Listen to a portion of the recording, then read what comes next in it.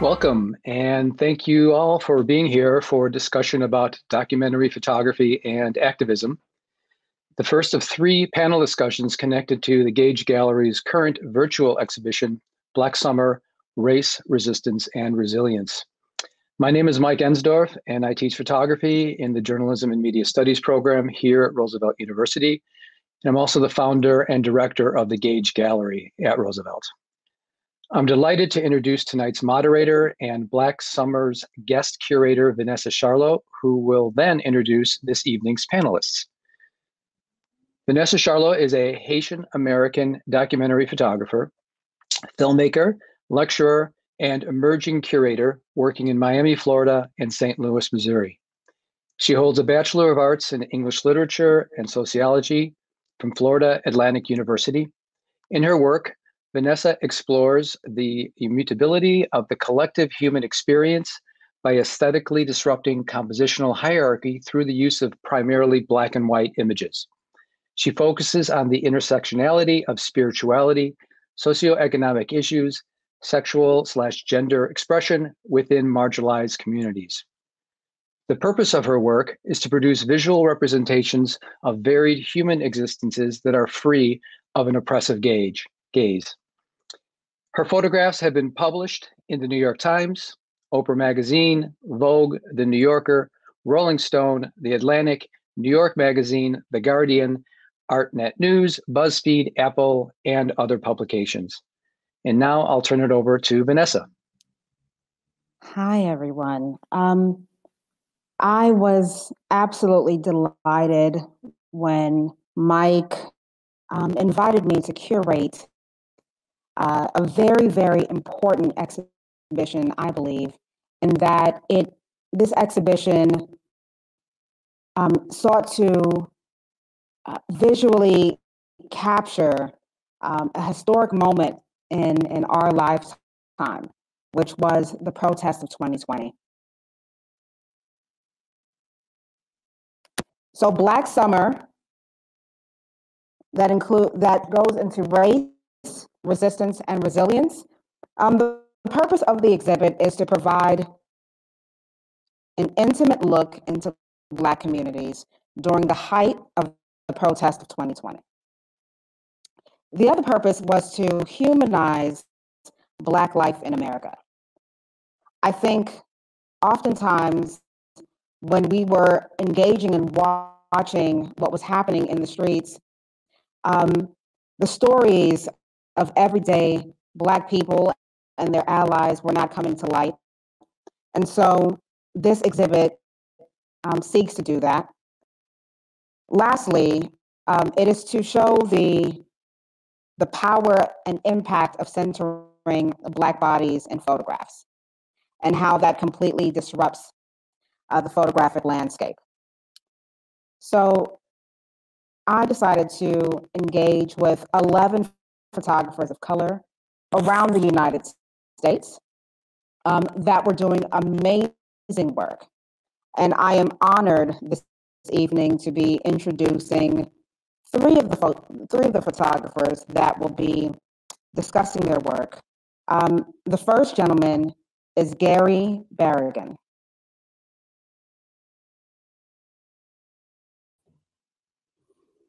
Hi, everybody. So I'm Gary Berrigan. I was brought onto this project by Vanessa. It's a great honor to be here, to be selected amongst the 10 other photographers here. Last year, as we know, changed everybody's lives, whether it's the pandemic or the social justice movement, whatnot. Myself was no different. I am not a visual journalist by trade per se. My main wheelhouse is headshots and portraits, but seeing how close to home it was hitting, being in Louisville, Kentucky, and with Breonna Taylor being one of the epicenters next to the George Floyd protest, I felt like I had a calling. Literally, it's like I was just thinking to myself, either I could just kind of be quiet and sit in my studio and just ignore what's going on and just try to keep the business as usual, or I could take these tools and skills I have and go out on the streets and document what I seen was going on.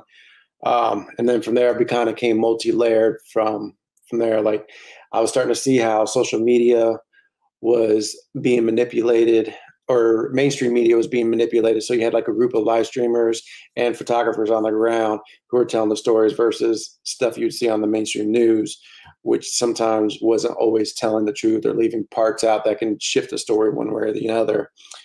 And then being a third generation American or second generation American and third generation military, kind of grew to like it was like my civic duty to just stay out there and try to do what I can as far as documenting the movement, and trying to bring truth to what was happening here in Louisville, Kentucky.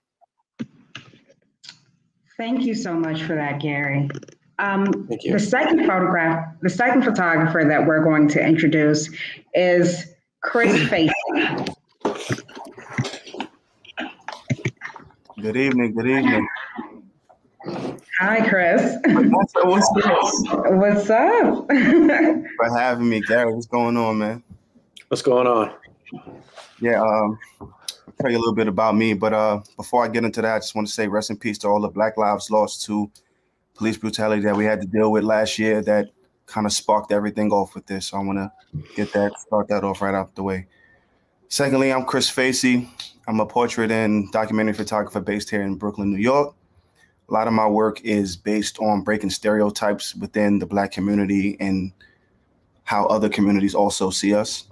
I'm also working on breaking stereotypes amongst Black dads and things of that nature, always really pushing for a positive, accurate visual representation of Black communities and Black culture. I'm also a current senior at the School of Visual Arts, and because of the pandemic, my graduation will be online, so everybody's invited. Wonderful. Thank you for the invitation, Chris. Lastly, I'll be introducing Tony Mobley. Hello, everyone. Vanessa, thanks so much for having all of us on this panel, this so important panel, in light of what we all experienced and documented last year during the Black Lives Matter movement. As Vanessa stated, my name is Tony Mobley. I am a freelance photojournalist based in Washington, D.C. I've actually been shooting for quite a while, since I was a kid, but actually started up professionally again in 2012, where I used to shoot actually concerts, and that kind of morphed into me actually shooting local demonstrations and protests here in the city of DC. And yeah, last year I just felt it was my civic duty as well to go out and document our people who are, as you all know, in a continued struggle, stating from the beginning of time, since the beginning of time, in terms of us being brought here as kings and queens from Africa. So the struggle continues, and I just felt compelled to go out and document, like I said, our folks in the best way possible. And so again, thanks for having me. Thank you for being here.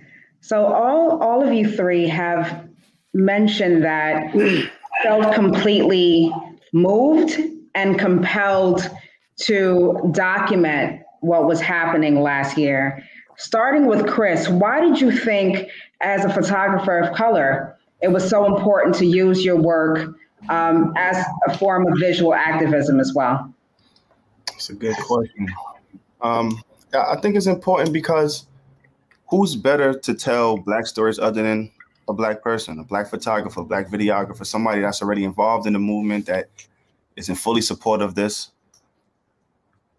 For a long time, our history has been told by other non-Black people, and they usually get it wrong. And those inaccuracies causes other people to start coming up with their own stereotypes or being able to mold the story how they want it to go. And most times, in my experience, it hasn't always been positive. And when you have people that's not part of that community tell that story, there's that gap. There's a whole big gap of not understanding. And if us Black photographers don't really get in there to do that, we leave room for somebody else to talk about our history again. So I absolutely agree with that. I think that history is often told from the position of the victor and not the victim. right? And so it is imperative that whenever we're telling stories, you have to think about, who does the story benefit? And is it presenting whoever in the most authentic light possible? And so I agree. I think it is critical that more photographers of color begin to reflect what's actually happening in their communities in order to shape the narrative. Gary, I know that you are based in Louisville, and Louisville was a hotbed last year with the unfortunate death of Breonna Taylor. What was that like for you, documenting your community, and how were you able to maintain the integrity in your work in such a conflicted situation like that? Well, it was like a roller coaster, honestly. There were some intense moments, you know, with everything going on between the protests and the police, and then sometimes the white militia. There was a couple of times the white militia came to town. So it was really intense. Like it was intense, but also there was rewarding moments. There were moments of like happiness and joy. Like I would try to go down there. Like my studio isn't that far from downtown, so if I was down there working, I got done with my work or my session, I would head over to the square, you know, just document what's going on. You know, sometimes just be people like hanging out, having fun, having good conversations. They had a garden there they were planting. I believe it was called Roots for Brianna. And one day I caught a water balloon fight. So I thought that was pretty nice. It was just, you know, a bunch of the local protest family, and they're literally a water balloon fight broke out. And next thing I know, I was like dodging balloons left and right, like nobody was safe. So that was one of the rewarding moments. But going down there and seeing what was going on, hearing the conversations, and just trying to, you know, I mean, the camera can't lie, you know, unless you're sitting there photoshopping, but that's not something we do when it comes to visual journalism. So just trying to tell the stories, trying to capture the stories, look for those key moments that I feel like weren't being necessarily portrayed on the mainstream media or social media. Like my biggest pet peeve, to the point where like it pissed me off a few times, it's like, you know, you'd see, they always say don't read the comments or whatever. But sometimes it's hard to not get sucked in there. But like it'd be like, you know, they're tearing up the city and the city's burning down, and you know, all this stuff. They're rioting, and I think when things first started happening at the end of May, there was a couple rough nights, but for the most part, you know, it was protesting. There was chanting going on. You know, the police were they were up against the protesters. There were some arrests made, but I never seen like rioting or burning down or total destruction, what was being portrayed. So the more I seen that, the more I wanted to get out there and document. And then it's like, you know, if, you know, I'd see then the conversation come up like, look, this is what's going on out there. So there was one night that I thought was pretty powerful too.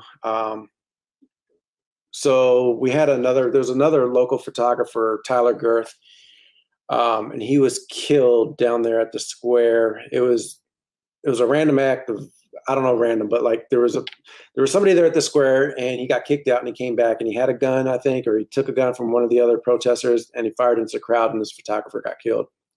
I went out there later that night just to document, and this was the first time I seen it, but there was like a line of Black police officers and a line of the Black protesters.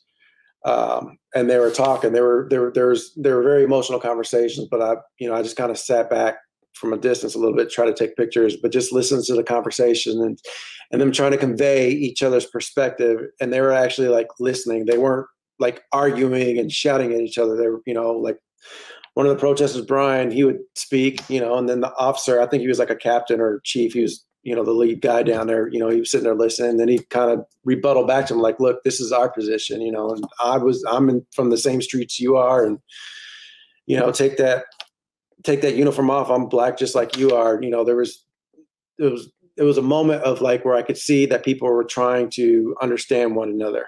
You know, it wasn't like, you know, they're all rioters and protesters and causing trouble. And it wasn't, you know, like all fuck the police and ACAB and all this other crap. They were actually like two groups of humans with opposing opinions and views trying to see eye to eye and understand one another. So that was probably one of the more powerful moments. And then like even go like a little bit further in the layers. So something that kind of noticed, I was talking to one of my friends the other night about this. So like during so I'm Latino, so like in Louisville, Kentucky, it's pretty much binary. I feel like you got like a Black community, white community, you got a Latin community here, but there's not really a Chicano community. But like down at the protests, it's mostly Black Lives Matter and then your white allies. But like sometimes I would see things that just kind of didn't sit right with me. So that night, like there was a white protester behind the line of the Black protesters shouting with a megaphone, like he was the one yelling, fuck the police and ACAB and don't talk to them, like instigating. And that just kind of sat weird with me because it's like, here you have these two group of people that's at the heart of these protests, this movement, this conflict, but you got almost like an outside agitator, like, why won't you let these people talk? So that's where I kind of, got to see how deep the layers go. Yeah, I mean, it's definitely and that, like I'm not Black or white, and that just didn't seem right. Like what's going on? Like this didn't. I can't explain in words. It just didn't seem right to me. It didn't set right in my heart. So, but you know what? Like that's understandable. The situation is a deeply nuanced one. Tony, I want to go to you. A lot of your work shows you engaging with people in such an intimate way in the middle of a protest. How are you able to do that? How are you able to capture those moments where you see the beautiful complexities of Black life in the midst of a tragedy? Well, I mean, that's a great question. We hear a little feedback. Can you guys hear me? Yeah, that's a great question. When you speak of shooting last year's protests, my hat is off to everyone, first of all, who shot during the middle of a pandemic, which is like unheard of. So, that takes a lot of courage, but it also takes a lot of courage from those individuals who saw fit to go out and protest for this change that we have been yearning for so many years as a people. It just goes to show also when you look at the killings of Breonna Taylor, George Floyd, Ahmaud Arbery, and countless others, you think that, that's just how angry and upset we are as a race of people. That's also how upset and angry our white allies are. One of the most encouraging things for me is that I've gotten so many messages from people all over the world, basically saying, hey, we're glad that you guys are out there documenting this. This is well overdue, and just giving words of encouragement. But back to your original question, it comes with experience, Vanessa. It comes with knowing our people, right? Reading body language. And that's something that I think as Black and brown photographers, we may have an advantage on, when it comes to our white colleagues. Understanding our people, understanding our people's emotions, not trying to disparage our people in any way. So I'm always looking to humanize our people, right? Whether they are Black or white, anyone who's at the protest, I'm trying to humanize them, especially us, because we, for so long, have been looked at as being less than, right? And there's been so many negative stereotypes, not only written about us, but, we still have movies and films about us in a negative light. So it's our responsibility as recorders of history to record the facts. And like Gary said, there were some agitators at a lot of these protests, but by and large in DC, I can speak to mostly peaceful protests for the majority of the summer and the majority of the time that I shot last year. So yeah, you just try to get in and I try to catch those seminal moments, those powerful moments, emotions, and that's pretty much how I go about it when I go out and shoot. And obviously, I think for myself and a lot of my close friends, again, we pray. I know I pray every day before I go out for cover, because you just never know what we may encounter once we're out there in the streets. We've encountered Proud Boys. We've encountered, pro-Trump protesters. So all of these different factions you have, coming together at Black Lives Matter Plaza can definitely provide a kettle pot, so to speak. So that's pretty much how I approach it.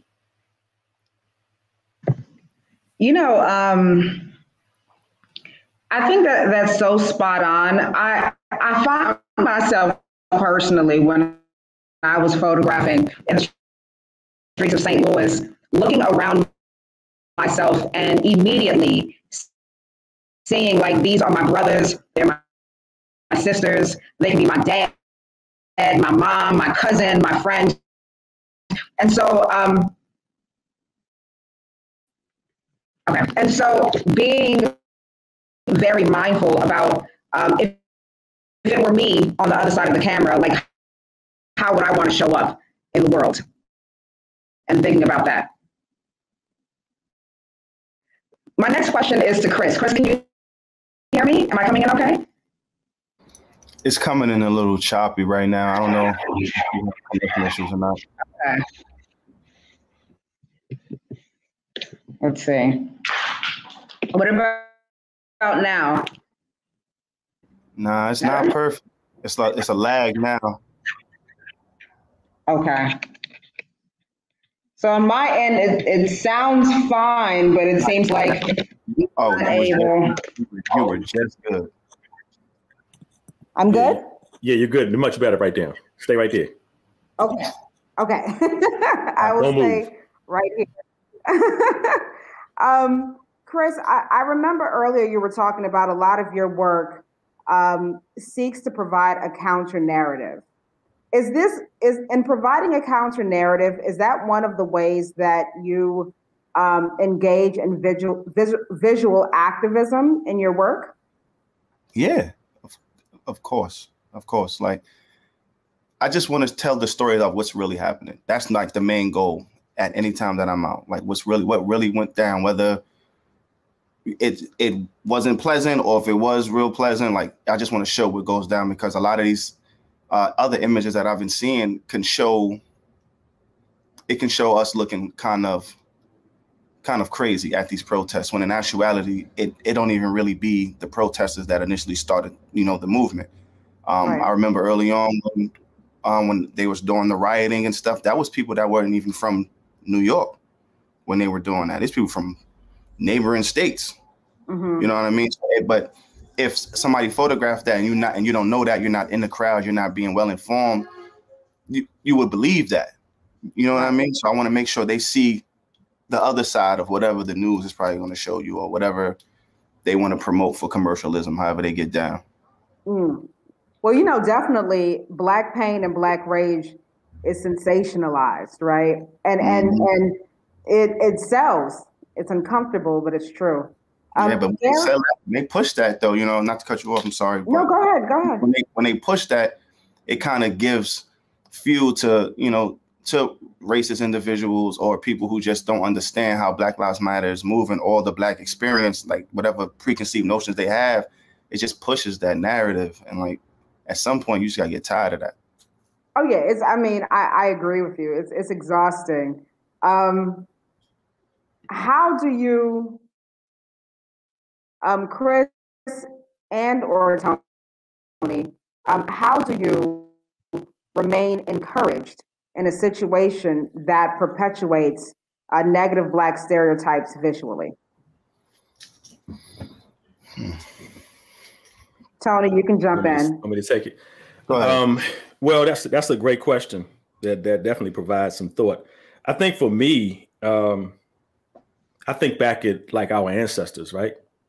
I think of the struggles that they've all had to endure. I think about people like my father, who was an EEO officer, was a civil rights activist back in his day in the 50s and 60s and 70s here in DC. So we stand on their shoulders. They did not give up. They still persevered. And so I think it's just only right for us to continue that same struggle, that same legacy, if you will.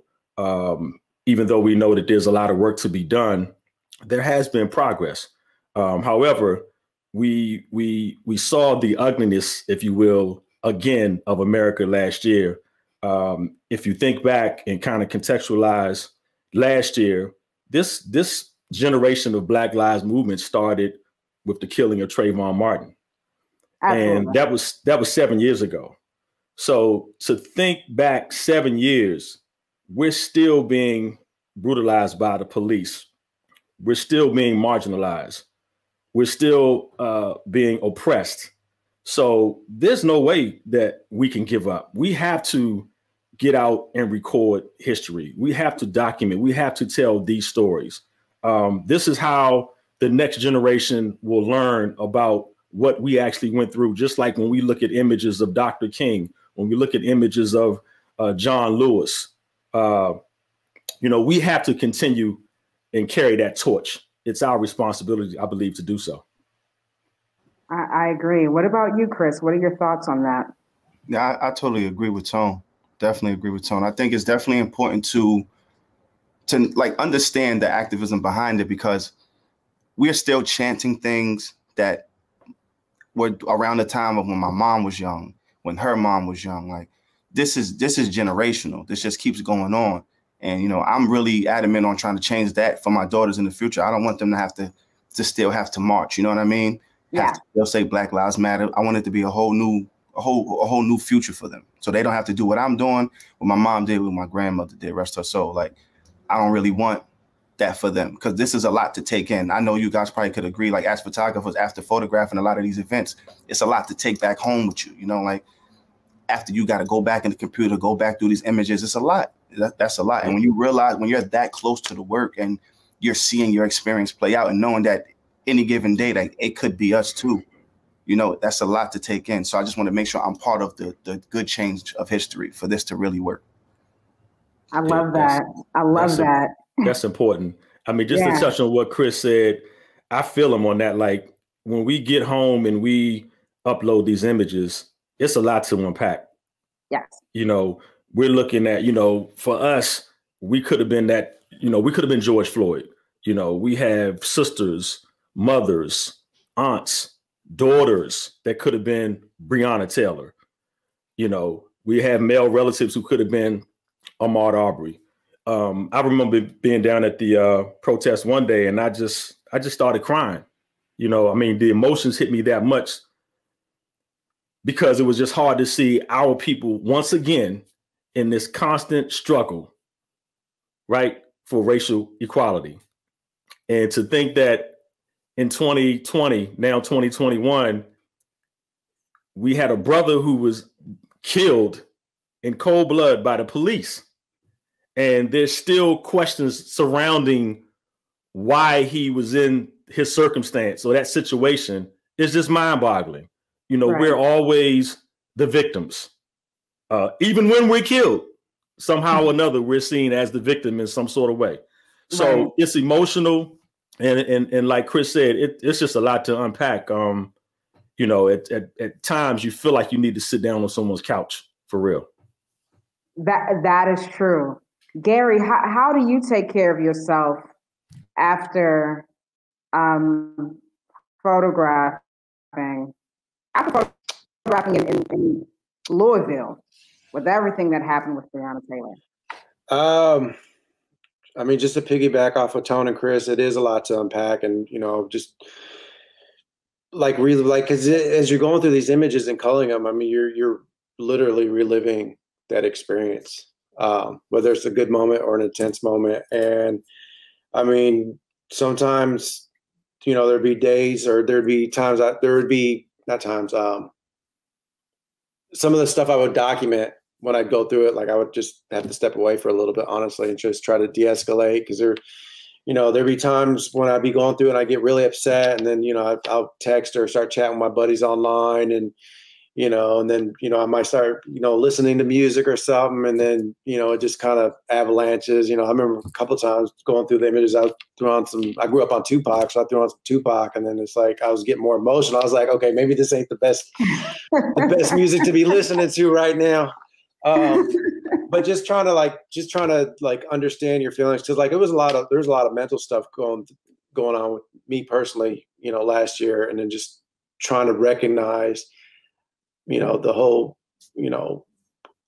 the toll it can take on you documenting it and going through it and reliving it. So just, identifying, these triggers and trying to have like safe and healthy coping mechanisms in place, like good catches, Yeah. So that's how I did, and just, and then but in the end, it's like, it's like I'm doing this for a good thing, I'm just out there, on my own freelancing, this one picture could change somebody's life or change the narrative or bring truth to something that happened, and then if that's all it took, then, I feel like I did a good job, I did my part. So. Right. I think, sometimes we don't think about as photographers that we are really engaging in something that is deeply traumatic. Mm-hmm. Yeah. Like when you're out there, you just know how important it is. So you're just photographing away. And then it becomes almost haunting when you're looking in the eyes of protesters, because they could easily be your eyes. Mm-hmm. And so like your lens has to serve as that camera or as that witness. Another question that I have for you guys, and Tone, you can answer this first. Do you find yourself in your work trying to prove that communities of color are not as barbaric or not as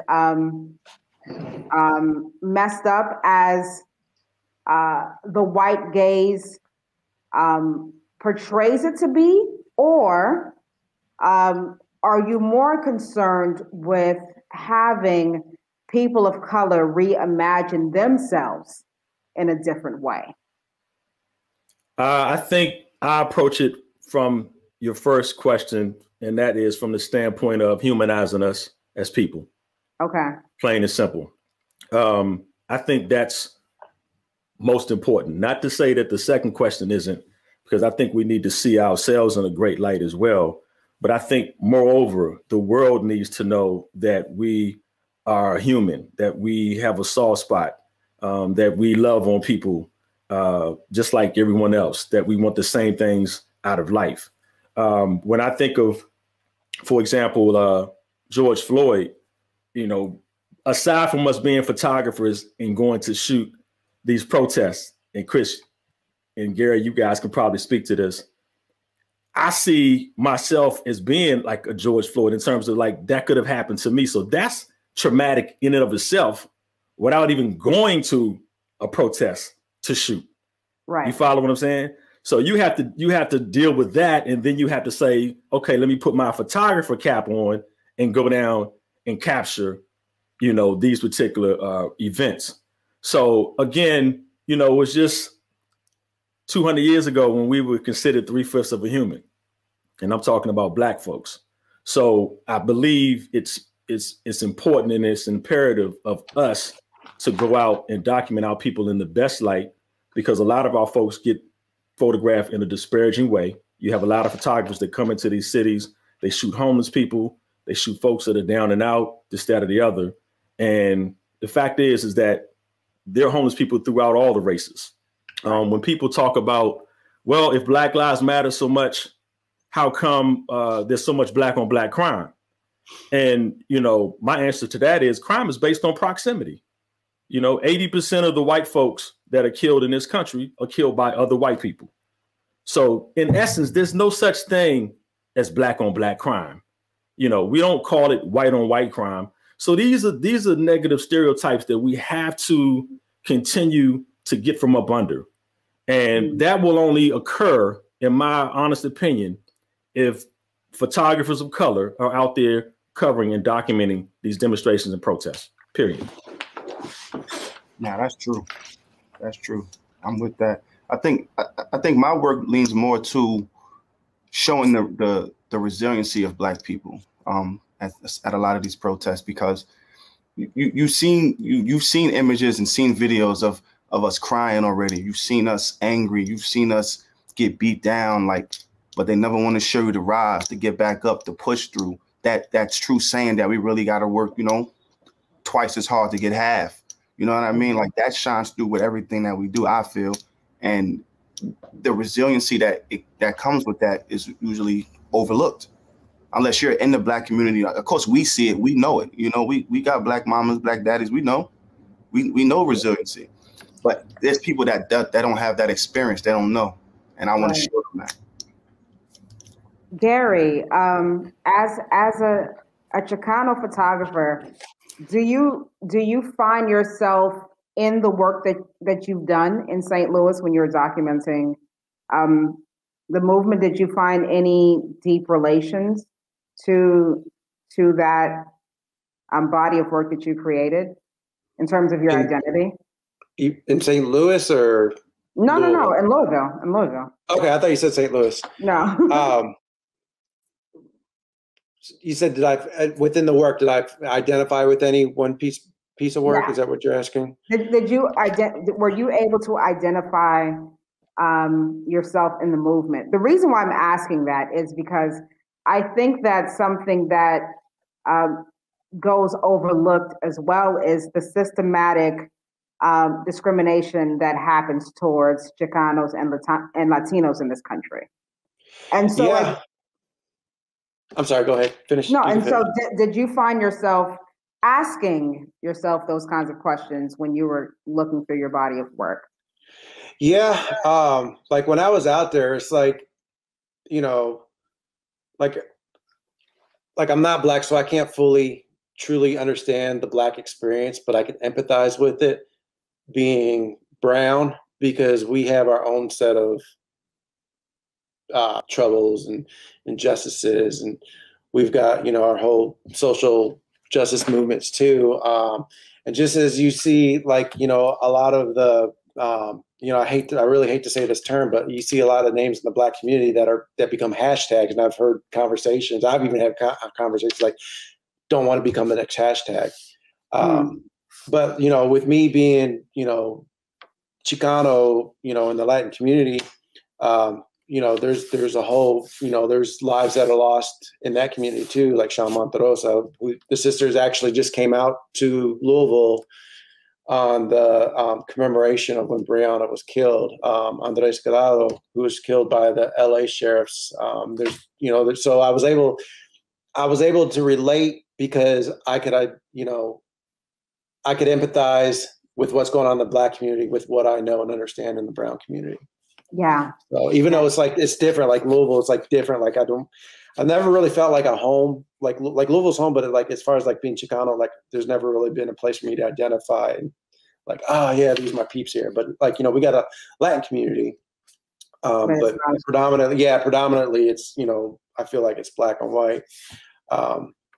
So, and then just like understanding the parallels between the two. I mean, that's just, you know, more motivation for me to get out and document. Like, you know, I can be an ally in that sense. You know, I can go out there and document and have these people's backs. And, you know, there's another group of us photographers, you know, I met like 3 of them out there last year, became pretty good friends with. So we all would like link up when we go out there and kind of do like safety checks, like, hey, I'm here, I'm leaving for the night or whatever. So just kind of build some camaraderie that way. So that's amazing. Yeah, so we're going to go into your work a little bit. So first we're going to look at the work of Gary Berrigan. And I specifically chose this photograph as the guest curator, because I think that it is essential to see that there is a common thread in terms of certain experiences of people of color in America, right?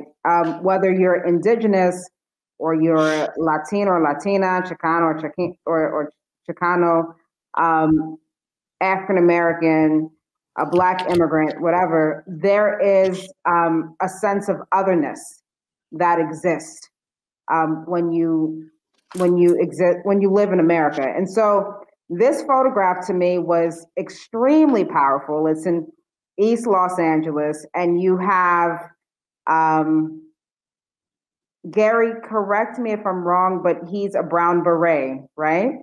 Mm-hmm. Yeah. Yep. And then you have another gentleman with the Black Lives Matter movement, and they're fist to fist. And Yep. so definitely speaking to just the camaraderie and the universal struggle for justice and freedom as a Black and brown person in this country. The next photograph is a photograph that Gary chose that he wanted to speak to. I don't think that one was it, but I can speak on that one. Okay. Okay, so this is more symbolic to me. This was the morning. So the park was getting ready. That's in Justice Square, and that's the Breonna Taylor mural. And that morning they were getting ready to clear the square out, and that mural was sent down to the Roots 101 African American Museum down the street.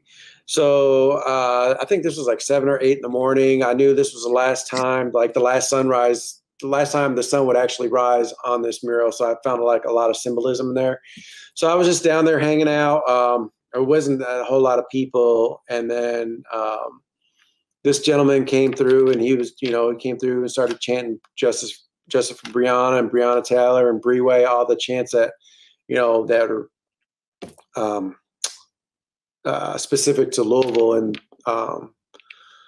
Breonna. So he just stood in front of me and started chanting and raised his fist, and I just captured that image and fell in love with it. So it just kind of encapsulates the whole movement as in one image, I feel like.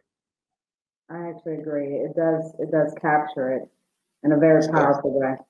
Yeah, and it was just like a very beautiful morning, just quiet, peaceful. Wow. The next work that we're going to look at is, thank you for sharing, Gary. You're welcome. The next work we're going to look at is Chris's work. Oh yeah. Oh yeah. So Chris, can you speak to that? Oh man, I entitled that one "The Pushback," for obvious reasons. This day I was part of this protest. I think it started in Harlem, made its way down through 42nd Street, and then ended up, I think, at Washington Square Park, if memory serves me correctly. And the police, they were doing these things where they would randomly rush the crowd, grab who they could grab, and back up.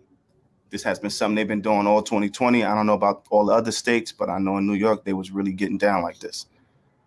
When they went to make another rush, this gentleman pushed through everybody to push them back, put himself down on the line to make sure that nobody else got hurt, because they were really hurting people, dragging people across the ground, slamming people, men and women getting body slammed.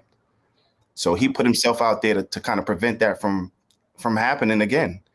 And it's by himself, and I think it's a beautiful symbol of like it's enough. Like, we're just gonna just keep fighting back. You're not gonna just keep thinking you could rush us, take the numbers and do whatever you want to do. Like, nah, that's enough of that. And it starts, it always starts with one. Right. Once this gentleman put himself on the line, the crowd got right. You're not taking nobody else.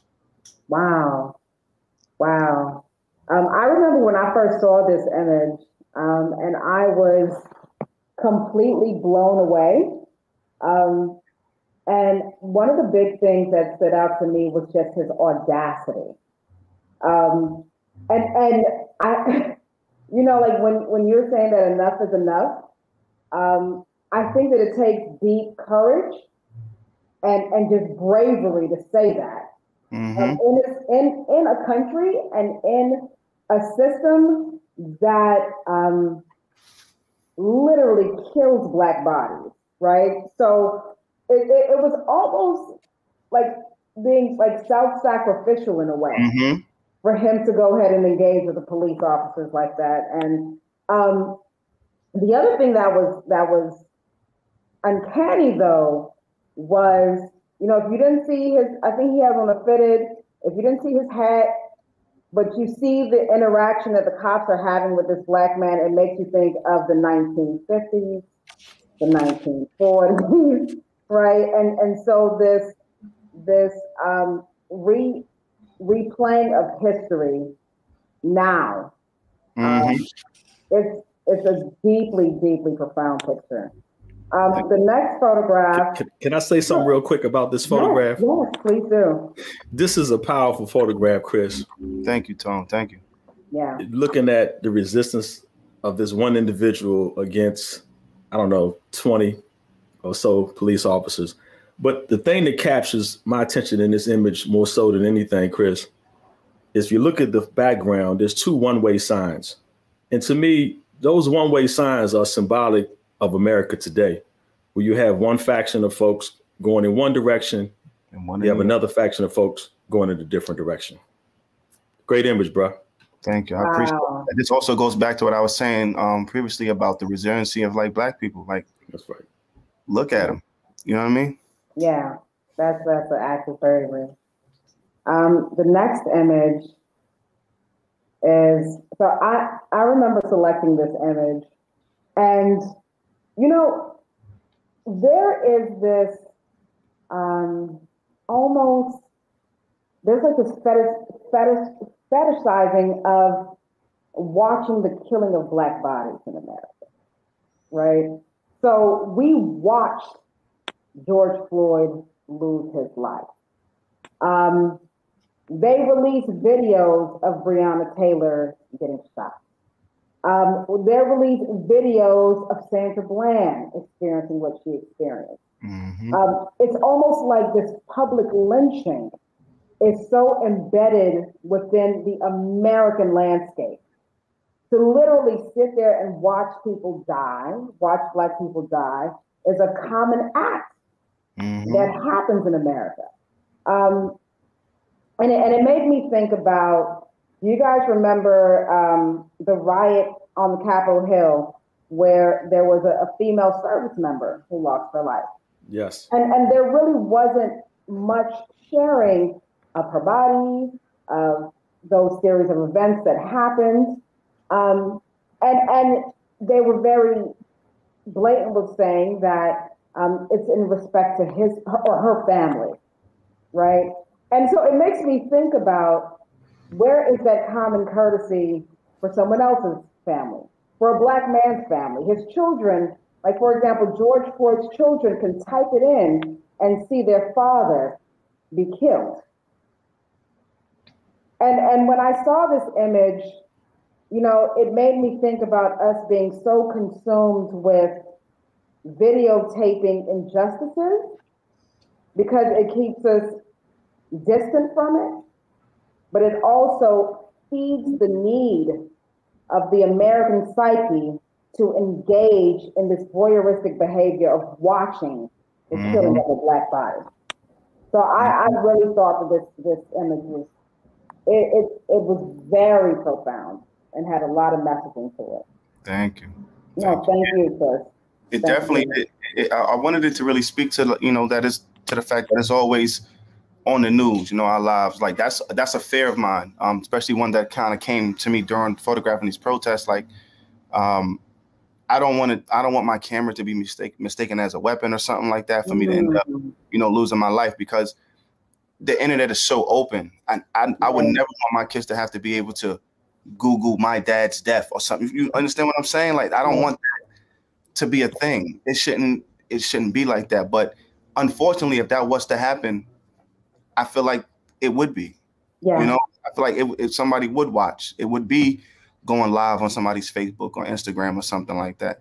And the end of it all, like, we just want you to, what we want you to see on this national level is that our lives matter. That's what we want you to see. But you want to just see whatever it is you want to see that's going to help further perpetuate whatever thoughts you have, whatever you think of us, whatever. It's not right, but you just, you're not stepping in to make any change. I know one of the first protests that I photographed early last year was in Union Square. And I tried to stop a few people from getting arrested. I got hit with bikes, all types of stuff by the police. And you have to start realizing, like, yeah, I'm here with this camera, but at the end of the day, I'm black first and foremost before any of this, and they can take me out just cause they feel like it, you know. So Right. these images also reminded to myself to make sure that I kind of stay in check myself. Wow. Thank you for sharing that, Chris. Lastly, we're going to look at the work of Tony Mobley. So this is a photograph that I chose for this evening to discuss. It's such a precious photograph, and that when you're looking at the people surrounding this couple, you see a sense of community. You see them affirming the life of her unborn son. But then you also see the father holding his partner's stomach, right? And him understanding that he has to protect his child before he even comes out of the womb. Yep. And he has to make sure that he's safe. And then it also, as a mother myself of a Black boy, it's also gut-wrenching, because I know that these are thoughts that I have, right, about my own son. And seeing her carry such a beautiful life, it makes me think about, at what point do beautiful Black children go from being these curious, majestic little beings to being viewed as a threat? Right. Yeah. Right. No, that's so true. That's so true. I was just gonna add to that. I was just gonna say, you know, when you think about life, for me, I think about, like, one of the precious gifts in life is to actually have life, is to give birth. I'm the father of two young ladies now, no longer girls, but for us as Black people, to think that we have to have these thoughts for our future kids. There are a lot of people now who don't even want to have kids in today's culture. And I think that it's sad, but it speaks to the times. We're the only race, and I shouldn't say the only, because I'll let Gary speak for the Latino and Chicano race, but I know for Black families, we have to constantly speak to our children about being safe as they drive to the mall, to school, to a store, unlike any other race. You understand? And that in itself adds an extra layer of not only pressure, but it's kind of conflicting to have to send those messages to your kids at such an early age, because the children, they don't understand. No. They want to be children, right? They want to be kids. So when I look at this image, which to me is just so powerful, it just, again, brings home that same thought.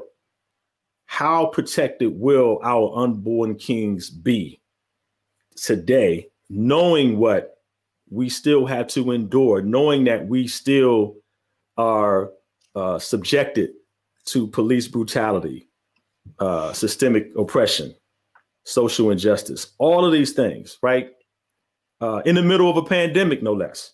Right. So to me, this was, I thank them for allowing me to snap this image. This was a powerful image to me that just spoke volumes. And again, I don't know if we always think about these things, but seeing this young lady and this brother with this baby to be, wow, it's just, you're right. We want to know, does his life matter?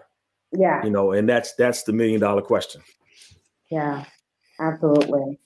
And the next image is something that, you know, during the protests of 2020, so many people chanted this. Can you tell me a little bit about this image, Tony? Where were you? What were you thinking? Yeah, so on this particular day, this was like the last image I shot on this given day. This happened a few blocks up from Black Lives Matter Plaza. And, you know, when you leave the protest, you know, you're full of emotions. You know, you may cry, you may be sad. You see other people, you know, going through the motions, so to speak. in terms of what we had to endure on that particular day. But when I looked up as I was walking to my car that day, I saw this brother on this bridge, and I saw this sign, and it was, to me, Vanessa, just a reminder that we're still in this. We're still strong. We're still resilient. And we're still here to effect change, no matter what has happened, right? Mm-hmm. And so when I saw this brother on this bridge, it was almost like he was speaking to my spirit, you know, to say, hey, brother, you know, don't get down on yourself, you know. And so when I saw this brother again in this particular setting, those are the thoughts that came to my mind. Wow. Wow. So we have a question from Henry on YouTube, and he says, to the naked eye, all protests look the same. But as photographers, you each find ways to show it differently. Can you speak to your individual approaches to make unique photos of these events? I'll start with you, Gary. I wouldn't say I have a unique approach that would make try to make mine stand out from everybody else's. That's not really a goal of mine, is to try to create something unique or something that's gonna be like, oh, that's a Gary B protest image. My whole thing is just going to document the truth and what it looks like. You know, if, you know, I might throw, you know, I might reposition myself to, you know, try to throw like an artistic angle to it or composition, you know, but then you're kind of getting into the art of like photographs. But, you know, when I'm in the moment out there, I'm, you know, just looking for moments and just trying to capture those moments. So I don't really, you know, try to do something to make my work stand out. You know, that's not a goal of mine, so I can't really speak that much on that question. You know, in post-processing, I might, you know, add like a slight color grade or something, depending on how I feel and the mood for the day. You know, I think we talked about in class on whether, you know, I do like color versus a black and white image, and it's just kind of something that just, whatever the images talk to me, just, you know, sometimes I feel like monochromatic, sometimes I feel like color is just, there's no rhyme or reason to it. It's just what's feeling here. Gotcha. Thank you, Gary. What about you, Chris? Oh man, I don't know. Like I said earlier, you know, I like to focus on like the resiliency. So because I've noticed early on that a lot of the other photographers that were coming out to photograph a lot of these protests, a large number of them were really looking for what I would probably title as like trauma porn. You know, they're just looking for the hot shot, the obvious, and more times than not, cliche shots. You can get those, that's fine. They also tell the story, but I think what makes us photographers is finding a different way to still get that message across, you know, and I think that's where the individuality comes in between the eyes of different photographers. So when I go out, I'm taking everything that I've ever learned about creating images with me, from books that I look at from some of my heroes like Gordon Parks, Roy Day Carava, you know, W. Eugene Smith, these people, like, and I try to find a more humanistic approach to these scenes to show, again, the resiliency, to show how people are really reacting in these moments that maybe even go unnoticed if you're there in the action in the moment. You don't notice, you know, like that's the job that we have as photographers, to be able to see through all that and find those moments. So I think I just look for those real humanistic moments. Absolutely. And what about you, Tony? Gary, you had something you want to say? Oh, you're muted. Something that I just kind of want to piggyback off of Chris, where he's talking about like the stereotype shots. That's something like that I learned last year, you know, through the class about the white gaze and understanding it. So there'd be moments out there that I would avoid capturing because I knew there was somebody there that would capture it, and you know, a black photographer, you know, I feel like has more of a right to tell that story versus, you know, somebody who's, you know, brown and kind of essentially on the outside. So I think, you know, knowing when to give the respect to those stories that need to be told by black people, you know, and on the same token, I've been out there and I've seen like white photographers and white press like step in front of Black photographers to get shots. So I think that's something I would yield to, that I did yield to. So I think that's important. I think that's important for anybody out there documenting the movement, is, you know, knowing what stories to capture and what story you want to tell and what story you have the right to tell. I agree. And what about you, Tone? We're gonna wrap this up with you. Yeah, no, that's good. So I think that for myself, you know, when you're shooting a protest, there's so many moving parts, right? And so many fleeting moments. So you really have to be on your game. You have to know how to anticipate. For myself, I try to shoot images of individuals and signs that will evoke, hopefully change, that will hopefully change some people's hearts. Obviously, I know what the message is of today, so I'm looking for signs that speak to these times, in essence. I'm also, like Chris stated earlier, I shoot a lot of behind the scenes images as well. So I'm not always up front. I'm shooting perhaps that guy or that girl that's off to the side, protesting in their own sort of way. You know, you have people that are dancing, you have people that are singing, folks that may be actually chanting. So there's so many different ways of protesting. There was a brother one day who was he was a barber, and he was actually in the middle of the plaza cutting Black Lives Matter into the back of another brother's head. You know, so there's different ways of conveying protest. So I'm looking for all of those moments with the hopes that when folks see these, you know, they will evoke some sort of spirit of change, some sort of change of heart. And again, like Chris and Gary said earlier, to humanize us. Because again, to me, that's the number one thing, man. We're not humanized enough. We're just looked at as other than, and not as the Black people that we are. Absolutely. Absolutely. Well, this is the conclusion of the talk. I thank you guys so much for participating. The work that you produce is absolutely amazing. You know, the main reason why I have you guys here is because I admire you guys. I admire your work. I admire your tenacity. You know, like, honestly, what we did last year, what we continue to do, is creating history, is documenting history, and hopefully creating a space for those that are coming behind us to have something to look to. And also, hopefully, to pave the way for other Black and brown young people to enter the field and document their own communities and their own stories. So now we're going to turn over to Mike, who's going to make a closing statement. Great. Thanks so much. Thank you, Vanessa, Tony, Chris, Gary, to everyone who's watching on YouTube, Facebook, LinkedIn. Much appreciated. Great conversation. Way to kick off the series of panels that we have for the Black Summer exhibition. Speaking of which, our next panel will be on Monday, April 5th at 7 p.m. With Vanessa again, and 4 additional photographers from the Black Summer exhibition, Malik Marble, Kay Hickman, John Jerry, and Dee Dwyer, talking about the role and experiences of Black photographers. And I would encourage you to visit the exhibition. It's a web exhibition. It's the Gage Gallery's first online virtual exhibition. It's at roosevelt.edu/Black Summer.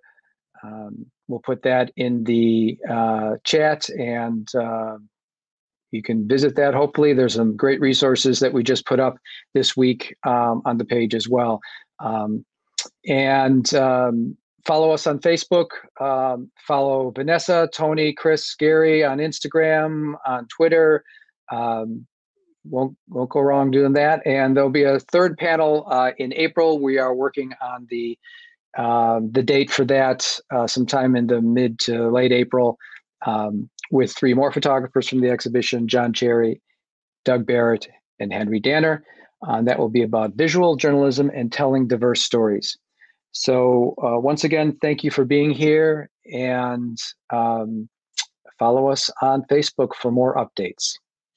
Have a good evening.